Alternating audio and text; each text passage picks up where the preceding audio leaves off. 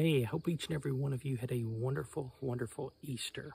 We're back today to share with you a verse from the Word of God, and I think this verse will hold a lot of meaning to you. I think sometimes if you're looking for a verse to get you through the day, sometimes if you tune in here, we might just have that verse for you, either in a video or maybe if you look on our community page, we post a scripture. We'll try to be posting something that will try to give you just a little bit of the Word of God, a little bit of the bread of life. Now, today, I want to talk to you for just a couple of minutes about a verse out of the book of 1 Corinthians. And this verse goes very well with Easter that we've just come through.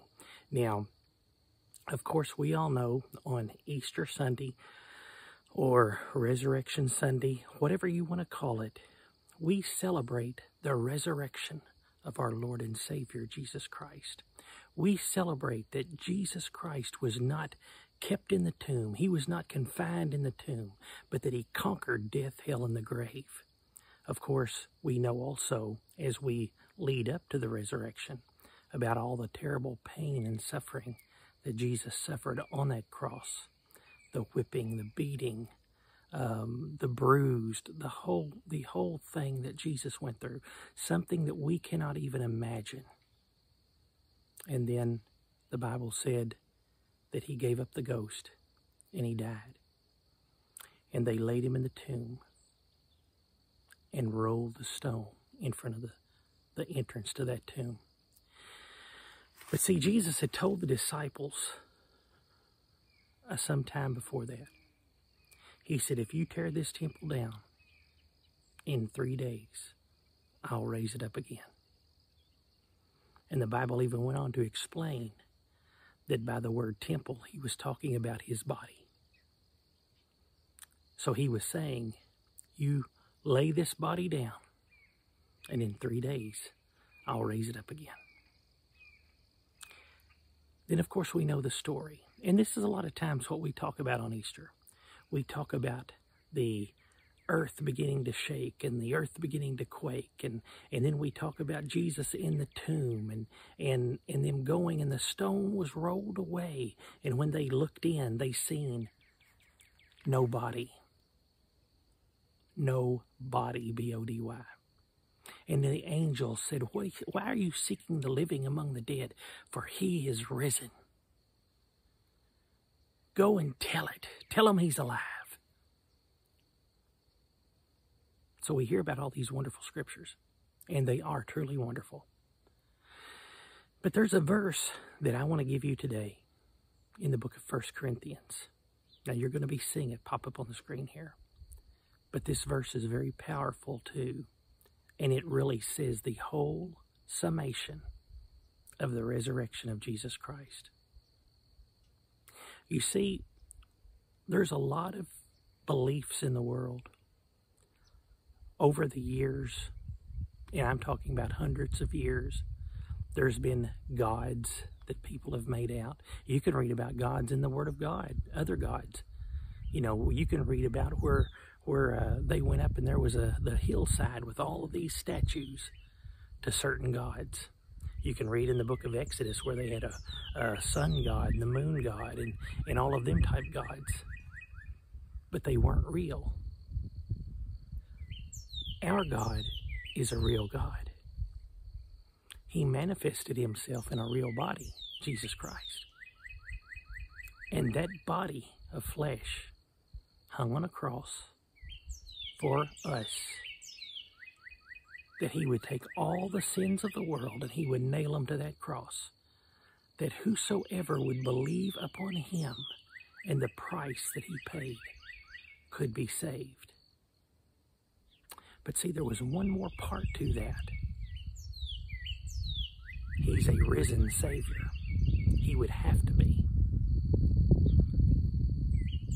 The Apostle Paul wrote in 1 Corinthians, and you're going to see that verse pop up. He said, if Christ be not risen, then your faith is in vain.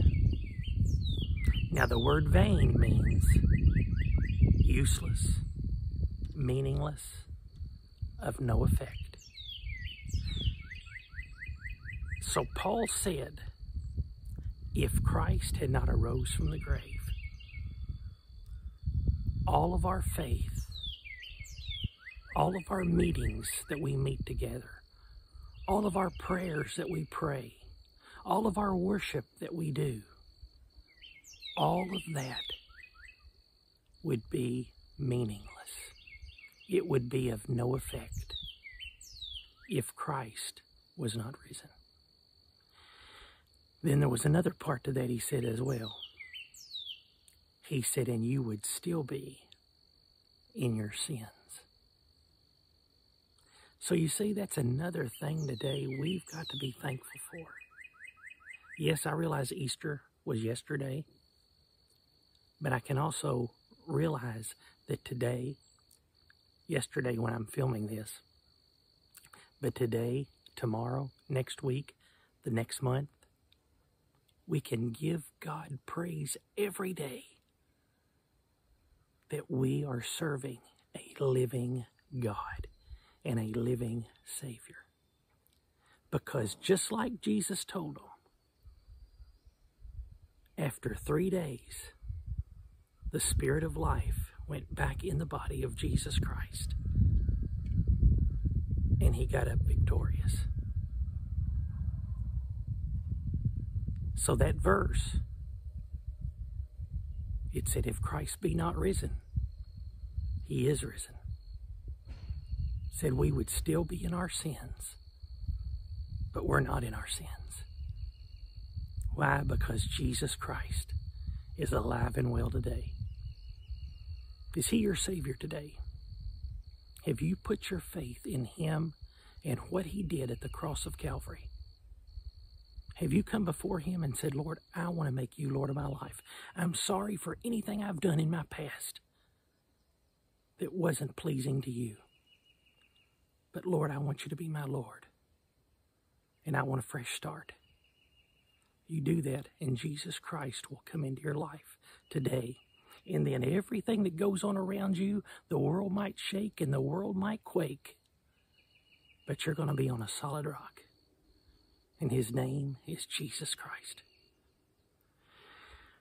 We've got another video coming up just a little bit later in the week, and it's going to be a little different type video, as I'm going to talk to you about a few facts that you might not know about the movie, The 10 Commandments. And I believe God anointed that movie many, many years ago. And I'm talking about the 1950s version, Cecil B. DeMille. There's a few interesting facts about that I think you will find very interesting. So please, make sure you hit the bell if you're new, or subscribe if you're new. Hit the bell, that way you'll know as soon as that video is uploaded. Remember, God loves you, God bless you, and we'll catch you on the next video.